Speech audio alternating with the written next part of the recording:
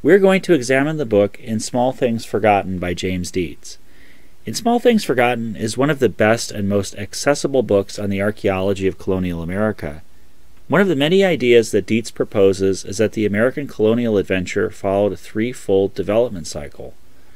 We're going to be discussing colonial America's relationship to the mother country, and I want to provide a quick note about the terms I use in reference to that country. England and Scotland unify in 1707, forming Great Britain.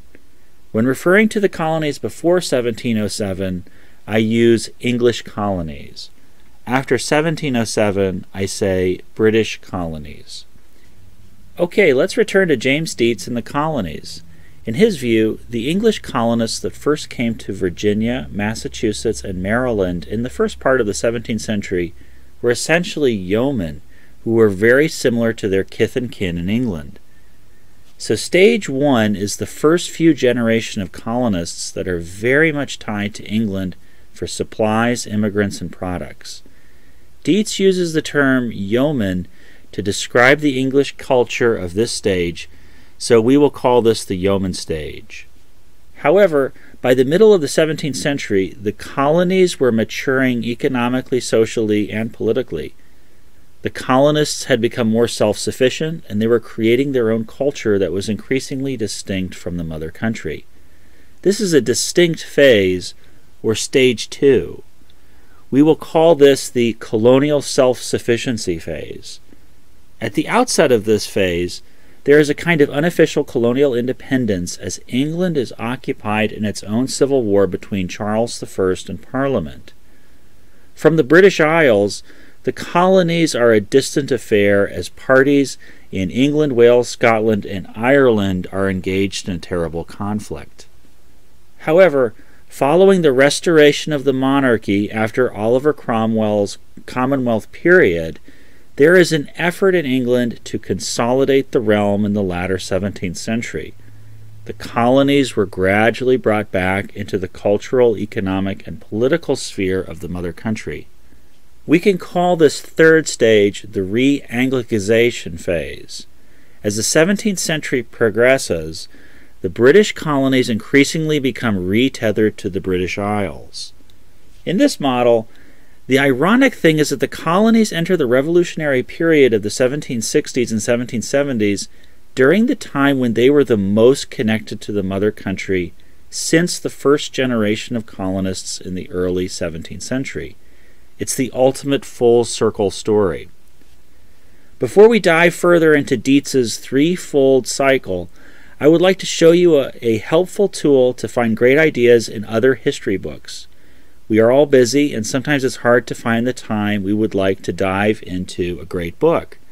However, Blinkist is an app that allows you to understand the most important things from over 5,500 nonfiction books and podcasts in just 15 minutes. I am currently refreshing myself on the book 1491 by Charles C. Mann. I have actually read this book a few times over the last decade or so. I like sharing this book with others, and with Blinkist Connect, a feature that allows access for 2 accounts for just 1 premium plan, I can share my reads with a friend. I can select my library on the left side panel, which brings up the books I have bookmarked.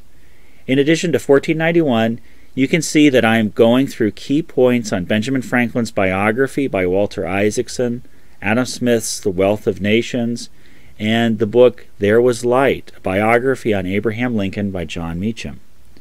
Blinkist provides critical points that are presented in these books, all delivered in bite-sized quantities that you can either read or have read to you. Get 25% off Blinkist Premium and enjoy 2 memberships for the price of 1. Start your 7-day free trial by clicking on the link in the description. Let's return to James Deetz. In the early years of the English colonies, say 1625, we have Jamestown in Virginia and Plymouth in Massachusetts. These early colonies are populated by residents that are just recently arrived from England, and they are largely dependent on the mother country for supplies, political support, and new immigrants. However, in a place like Jamestown, changes are coming. In the 1610s, John Rolfe has successfully introduced tobacco into Virginia, providing the colony with its first cash crop. And by the 1620s, there is a new sense of economic independence. It's no longer a one-way street from England to America, as the colonies have a money-making product that the mother country is very interested in. In addition, skilled workers are arriving in America, bringing skilled labor like blacksmiths to American villages. And then the English Civil War gets going in the 1640s. England has its own major issues to work through, and the American colonies essentially function independently. However, two major events will happen in the latter 17th century to draw the colonies back into the sphere of the mother country. The period of the colonial drift from England will continue, but these events will slow the drift and ultimately reverse it. With the end of the English Civil War period and Cromwell's Protectorate era, the English monarchy is restored after 11 years. This new era, the restoration of the monarchy, is a sea change in relations between England and her colonies. King Charles II enacts Navigation Acts in 1660. King Charles II does not want the colonies acting so independently as they had been trading with the French, Spanish, and the Dutch. Charles wants the English colonists to stop trading with these rival powers in order to keep the wealth within the realm of England. The Navigation Acts require that English goods from America are exported back to England and not to rival powers. So the year 1660 marks the beginning of a gravitational pull that is now slowly drawing the colonies from their drift back into the English system. So now, at least on paper, colonists are supposed to ship goods back to England only. Another critical event is Bacon's Rebellion in Virginia. Nathaniel Bacon's 1676 rebellion against Governor Berkeley shook the whole colony. There was widespread violence between rebels, the colonial government, and local native tribes. Jamestown itself was under attack. The chaos and violence in Virginia demanded more direct action and control from the King of England. The colonies are no longer going to be doing their own thing, and the king will have more direct oversight. Deetz likens the relationship between the colonies and the British Isles to a trajectory of a rocket. By the mid-17th century, the colonies gain a sense of economic, social, and political self-sufficiency, blasting off into a new and distinct cultural landscape. However, after the restoration of the monarchy in 1660, followed by the Navigation Acts and then Bacon's Rebellion, that climb towards autonomy has run out of energy, and like gravity, the rocket, in this example, colonial America's independence, falls back to Earth. The 18th century, the final stage of the colonial period, will see the British colonies ever more pulled back into Britain's sphere. Britain, by about 1750, is entering the first industrial period, and a major product of that era is refined earthenware ceramics. Refined earthenware ceramics had been a luxury for aristocracy, but they're now widely available by about 1760, produced in Staffordshire, England. These creamwares and pearlwares are heavily imported into the American colonies, and they mark the widespread practice of British tea time.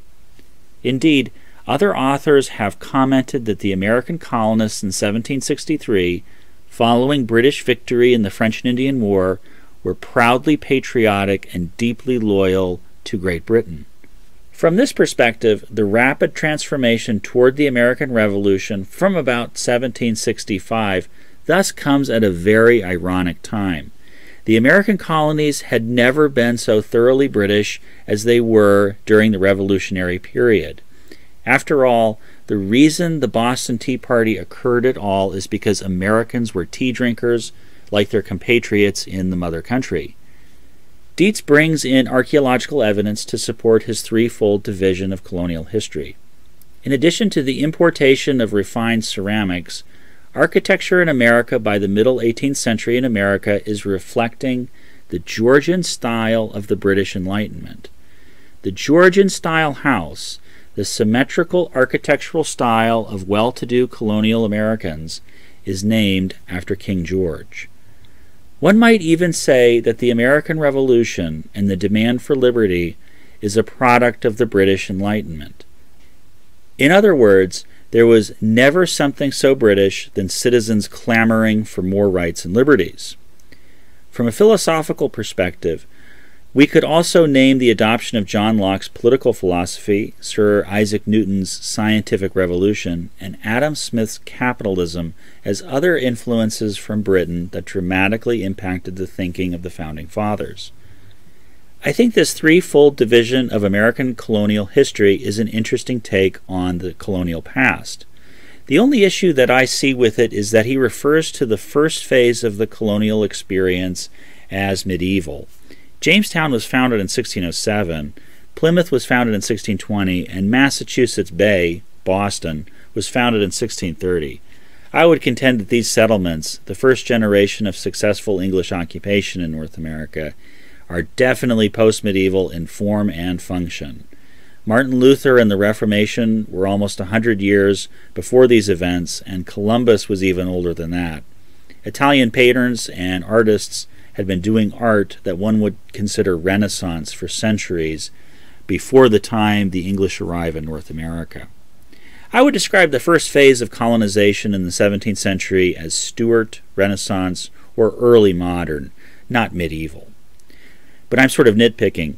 James Deetz has a great book called In Small Things Forgotten. It's a great synthesis of colonial archaeology and history. You can find critical points on other great books on Blinkist, such as Adam Smith's Wealth of Nations, 1491 by Charles C. Mann, and the biography on Benjamin Franklin by Walter Isaacson.